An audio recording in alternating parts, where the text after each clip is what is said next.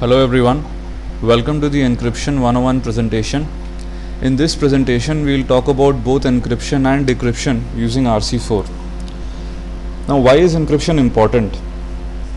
As a security professional, more often than not you would encounter communication which is encrypted. At the very same time, if you want to write your own tools, you might want to add encryption at times to make the communication channel very secure.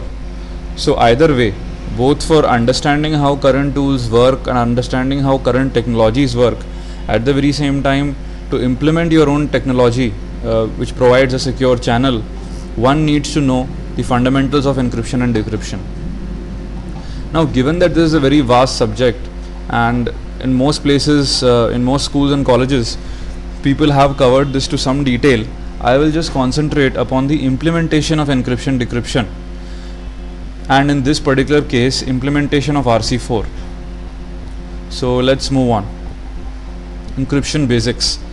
So this is I'm not trying to put here any formal definition. This is just a very simple way of putting it, that encryption is a process by which information is being protected from unauthorized access or viewing, and this is accomplished by rendering that information absolutely unreadable.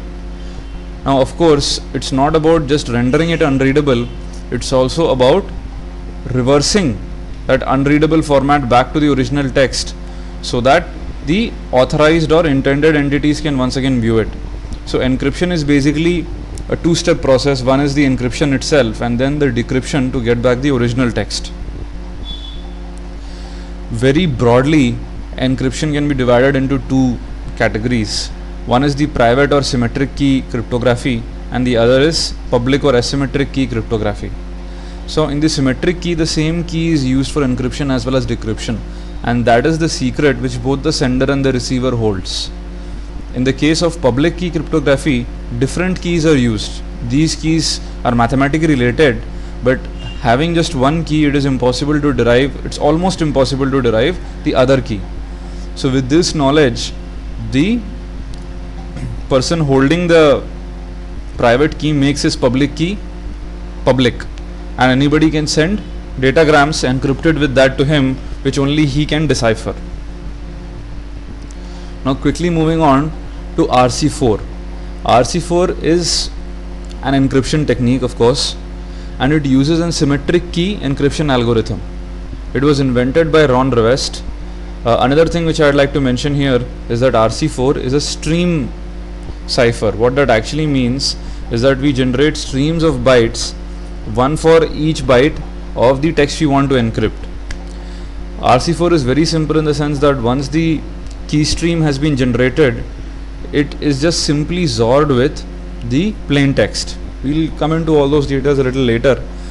So normally 64 or 128-bit key sizes are used, and though it is very strong cryptographically, it is very easy to implement, both in software as well as hardware. Some of the most popular implementations include the WEP in 802.11 networks and even in SSL, which we use for HTTPS. RC4, if you would like to divide the whole encryption process, consists basically of two parts. One is the key scheduling algorithm called the KSA, and the other is the PRGA or the pseudo-random generation algorithm. Now let's look at a block diagram of how RC4 works. So as we can see, the secret key is what is the passphrase or the password which is used to encrypt. The RC4 block is nothing but the encryption engine, which would consist of the KSA and the PRGA and output the key stream.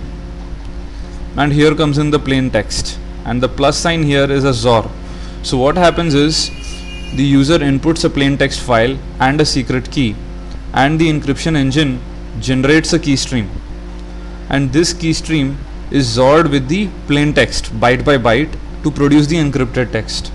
This encrypted text is sent to the intended receiver, who will decrypt it and get back the original plain text. Now breaking up the RC4 algorithm, the various steps, this is more of a programmatic representation. See, in this tutorial we will not talk about why RC4 is so strong and the whole mathematics of it. Because first, it is out of scope for such a small discussion, and second is, even though you should know the reason behind why RC4 is so tough to break or cryptographically strong, you can still do away without knowing that and still be able to implement your own RC4 engine. You just have to know the algorithm, what to plug in as input and what you get as output. So my approach is simple, is to make you learn how to program an encryption algorithm. Anyway, coming back, so the first thing which RC4 does is initialize a byte of 256 bytes. So this is basically what is called the S permutation. So what happens is, we take an array of 256 bytes, initialize them, and then we will run the key scheduling algorithm on them using the secret key provided by the user. The output of the KSA is now plugged into the pseudo number generation algorithm, which will generate the key stream, and the key stream is XORed with the data. We have already seen that in